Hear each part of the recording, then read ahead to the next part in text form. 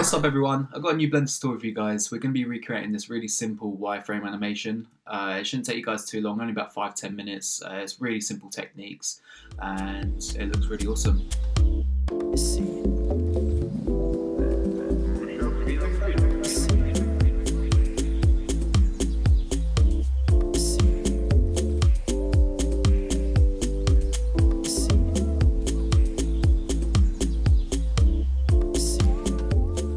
Alright then, so open up Blender, we're going to hit A, then hit X, and just delete everything. We're going to start with a fresh scene. Now hit Shift A, add a new mesh, and we're going to add a plane, and we're going to scale it up to 8, so hit S and then 8. Now come into edit mode, so you hit Tab, that takes you into edit mode, and we're going to come up here to Edge, and we're going to select Subdivide. Now come to this menu down here on the bottom left, open that up, and we're going to change the number of cuts to 30. Now come out of edit mode, so hit Tab, come to your modifier section here. We're going to add a modifier, and we're going to add a wireframe modifier, and you're going to get this cool grid pattern here. Now we're going to drop the thickness down to about 0.004. Now hit Shift A, add a camera, and hit Alt R, so it resets the rotation. Now hit RX90, so that rotates it 90 degrees. Now hit G, Y, and then -8. And as you can see, if we come into top view, the camera starts exactly where the plane starts. And this is crucial if you want this to loop seamlessly. Now I'm just going to do a really quick camera animation. So pull up your timeline. And I'm essentially going to animate this camera along the y-axis. So if you click on your camera, just come to your transform settings, and we set it to -8 as a start point. We're going to come to our timeline, change the end to 120 so we can make a 5-second loop. Make sure you're at the first frame. Actually, make sure you're at frame 0. This is important as we're going to add motion blur. So make sure you start at frame 0. The reason we do this is basically if you start at frame 1, if you have motion blur enabled, you're going to get a sort of glitch in the first frame, which we don't want. So yeah, come to frame 0, apply a keyframe, come to frame 120, and we're going to put that to 8 on the y-axis. And the reason we put it to 8 is because it ends precisely where the plane ends.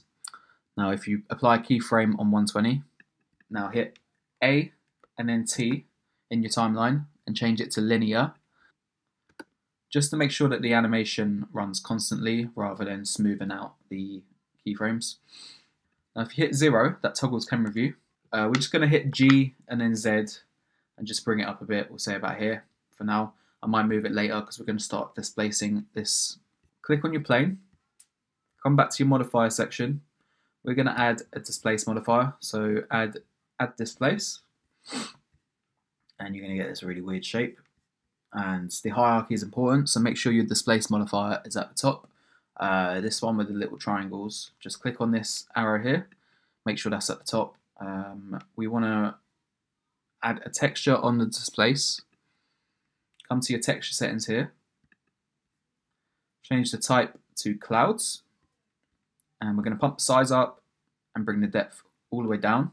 Alright, so now we're gonna make some movement on the displacement, and the way we do that is hit Shift A, add an empty, and we're going to add an empty cube, and we're going to use this empty to essentially animate the displacement of the texture. You want to select your empty, and to make it loop seamlessly, we're going to animate the rotation. Come to frame 0, on your rotation, apply a keyframe on the Z axis. I'll come to frame 120, and we're going to change that to 360 degrees on the Z. And you're going to see the cube just spins. Also, we want to change this to linear as well. So A, T, linear. Cool. But the displacement of the plane is not moving yet, so we're going to basically link the two together. So if you come to your plane, come to your modifier section, on your displace, on texture coordinate, select object, on object, select empty, and now you get this really cool sort of pattern here. And we can scale the empty to tame it a bit but we can also come to the plane and just drop the strength a bit, as it's coming in a bit strong. So we'll say about 0.2 and maybe bring the empty down a bit. Yeah, I think that looks good. Cool. Actually, you can see it's kind of clipping into the camera. So I'm just going to bring the camera up a bit. GZ. And I'm going to pull the shift down. So come to your camera settings here. I'm going to put the shift down on the y-axis, so it's kind of facing down a bit. And just bring it up a tiny bit more, GZ. Cool. And obviously it doesn't loop seamlessly just yet, because obviously it comes to an end here. So here's how we're going to make it loop. We're going to add a mirror modifier. So come to your modifiers, add a modifier, add a mirror modifier. We're going to mirror it along a particular point. So if you hit Shift A, add another empty, and we're going to add a plane axis. Hit GY8. You can see that's come right to the end. We're going to name that mirror empty Y. Now come to back to your plane. On mirror object, select the empty you just created and uncheck X and check Y. And now when you hit play, you see it's mirrored it from that point.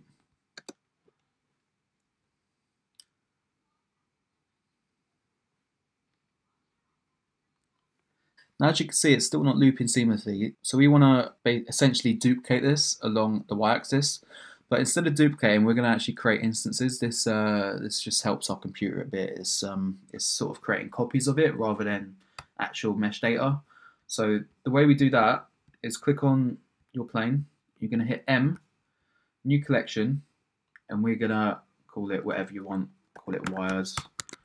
Now hit Shift A, add a collection instance, add wires, and you want to hit GY32. And rather than duplicating this plane, we're going to duplicate the instance, and it's just going to make our computer a bit more happier in dealing with this. So yeah, so Shift D, Y32, and just keep doing that until it fills up the whole camera. We'll say about there. Now I'm going to hit play.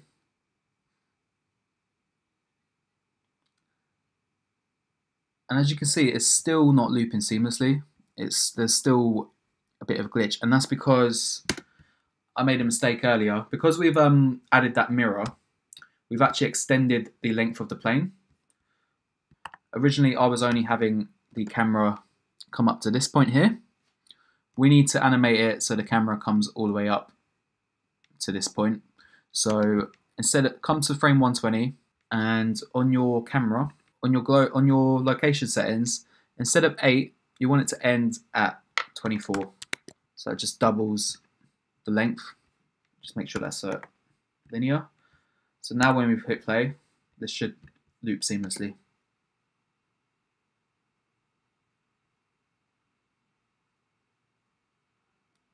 Cool, perfect loop. Now one last thing with this, I want the wireframe to fill out the whole camera width, so I'm going to add another mirror modifier. And here's the coolest thing about when you instance things rather than duplicating them. All you have to do is make adjustments to this object and it will do it for the whole instance. So we're going to add a mirror modifier on the x-axis now. So if you hit Shift A, add another empty, we're going to add another plane axis. I'll hit GX8, and we're going to name this mirror empty x. If you click on your plane now, we're going to add another mirror modifier. Just basically do exactly what you did on this, but anything you did with y, do it with x.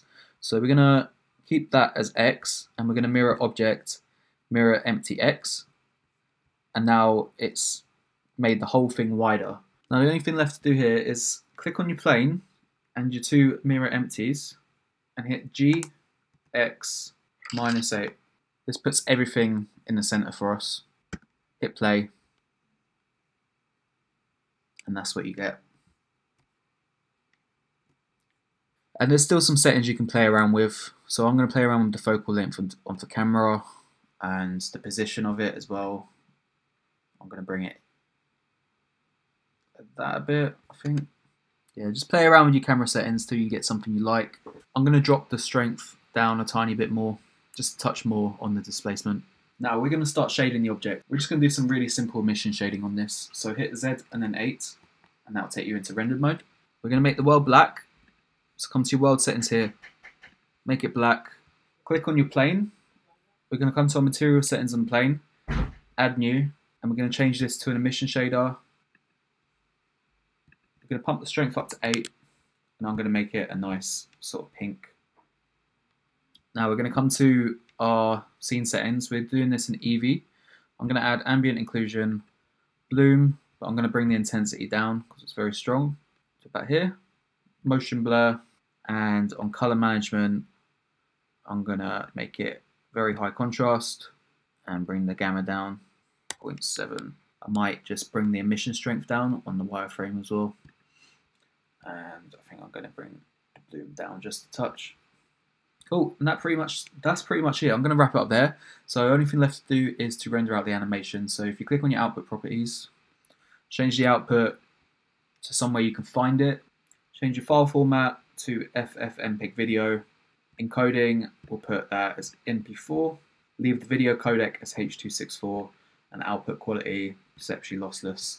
And then you just want to come up to render and render animation, and that's it, you're done. Right, I hope you enjoyed this tutorial. If you do feel like you gained any value from this lesson, please leave a like and subscribe. It really helps me grow the channel.